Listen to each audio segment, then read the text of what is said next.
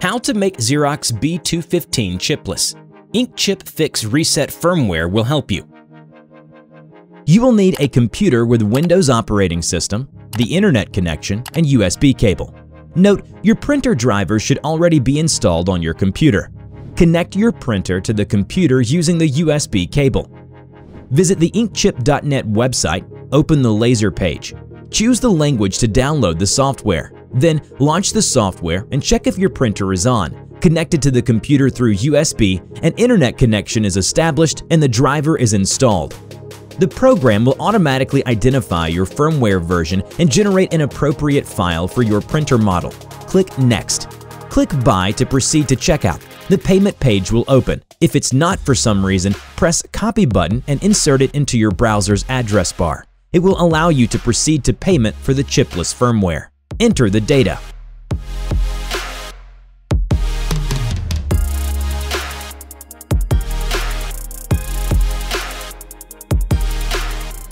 You have successfully submitted the order. If you see this message during the payment, it means that your printer model is not supported for chipless firmware. Send us your data and we will work on it. If you see this message during the payment, it means that your printer is not recognized. Check once more if your printer is on, connected to the computer through USB only, an internet connection is established, and the driver is installed. You will receive the email with the chipless firmware file in 15 minutes after the payment is successful. Download zipped file.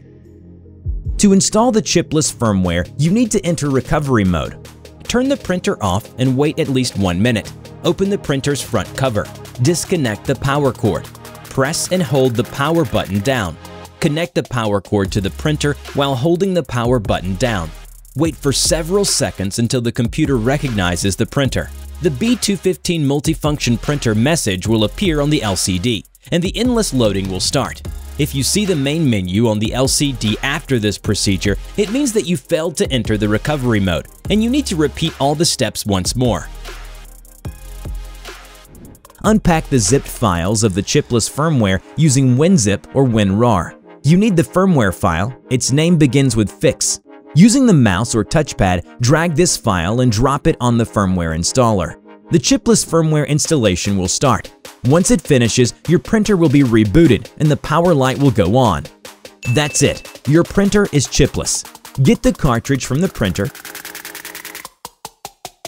tape the contacts and insert the cartridge back into the printer.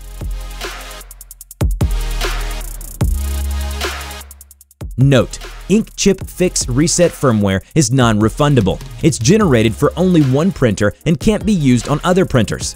Please note you shouldn't update the printer's firmware. Otherwise, it will reset to default settings, so you will need to recover the chipless firmware.